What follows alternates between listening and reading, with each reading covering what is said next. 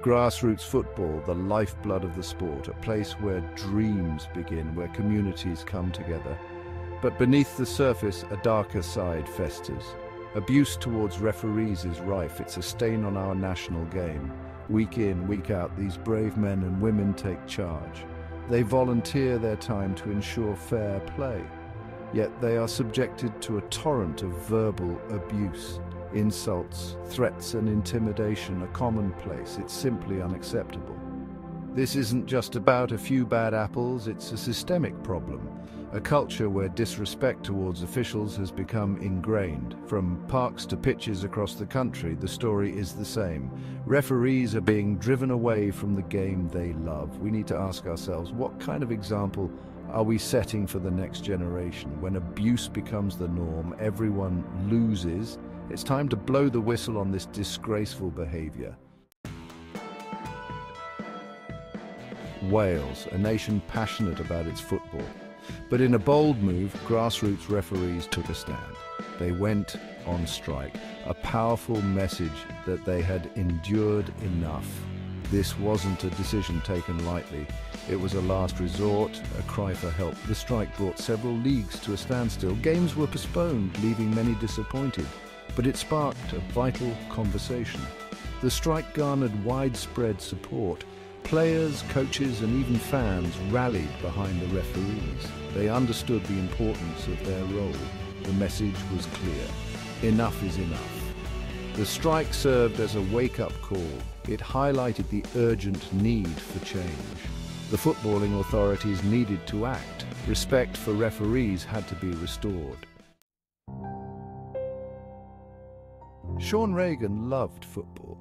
He dedicated years to officiating, rising through the ranks, but his passion turned sour. The abuse he faced became unbearable. He was forced to walk away. Sean's story is, sadly, not unique.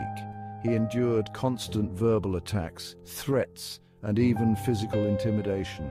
The pressure took its toll. His love for the game dwindled. He felt alone, unsupported. Sean's decision to quit is a damning indictment of the current climate. When experienced referees like him are driven out, it's a major loss for the sport. His story serves as a stark reminder of the human cost of abuse. We must listen to the experiences of referees like Sean. Their stories are a powerful reminder that words have consequences. It's time to create an environment where referees feel valued, respected, and safe. The abuse of referees is a symptom of a deeper issue, the culture within football. From the touchline to the stands, bad behavior is often tolerated, even encouraged. This needs to change. Too often we see players arguing with officials, questioning every decision. Coaches berate referees from the sidelines, creating a hostile atmosphere. This behavior filters down to youth football, setting a terrible example. The win-at-all-costs mentality is partly to blame. The pressure to succeed can lead to ugly scenes, but winning should never come at the expense of respect. We need to promote sportsmanship and fair play. The culture shift starts at the top. Professional players and managers are role models. They have a responsibility to set the standard. When they show respect, others will follow. Whistleblowers under fire. More referees speak out.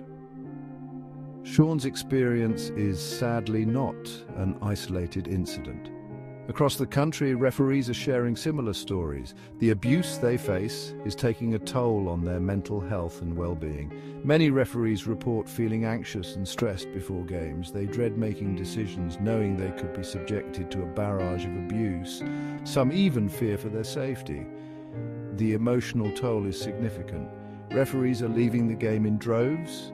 This shortage of officials is putting further strain on the system. It's a vicious cycle that needs to be broken. We need to create a culture where referees feel comfortable speaking out. They need to know they have the full support of the footballing authorities. Their voices must be heard. Players on-side support from the pitch. It's not just referees who are demanding change. Many players are equally appalled by the abuse. They understand that without referees there is no game. They value their contribution. players have been vocal in their support for the Welsh referee strike. They recognise that abuse is unacceptable. They want a game where everyone feels respected and valued. Some players have even taken it upon themselves to challenge abusive behaviour on the pitch. They are setting a positive example for others to follow. This player-led initiative is encouraging. The support from players is crucial. They have a powerful voice within the game. When they speak out against abuse, it sends a strong message. Together we can create a more respectful environment.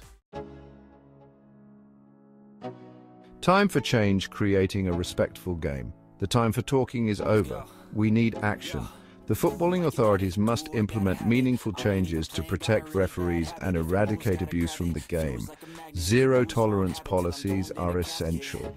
Abusive players and coaches should face stiff penalties. Spectators who engage in abuse should be banned from attending games. Education is key. We need to educate players, coaches and fans about the importance of respecting officials. Campaigns promoting positive behavior can help shift the culture. Support for referees is crucial.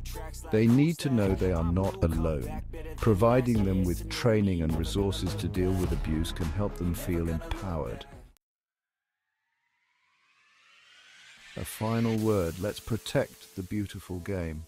Football is more than just a game. It brings people together. It teaches valuable life lessons. But the abuse of referees threatens the very fabric of our sport. We all have a role to play in creating a more respectful environment. We need to challenge abusive behavior whenever we see it. We need to support our referees. Let's remember why we love this game.